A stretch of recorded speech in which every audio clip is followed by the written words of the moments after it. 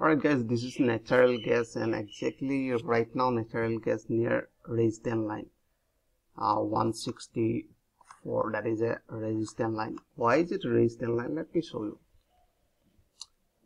First let's check in the weekly chart. So now I can see weekly chart, there are 100 exponential moving average,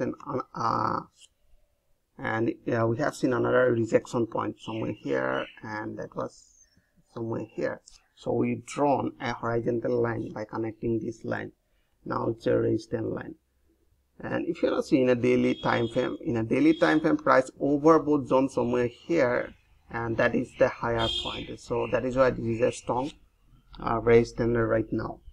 So in that case, most of the people are thinking, can I go for buy? But yeah, definitely we will apply here breakout trading strategy. For short, we will apply counter trading strategy or trend reversal pattern, but still they are not forming, so that is why I'm not looking for short now.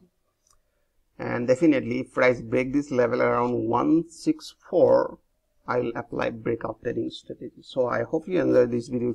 Thanks for watching.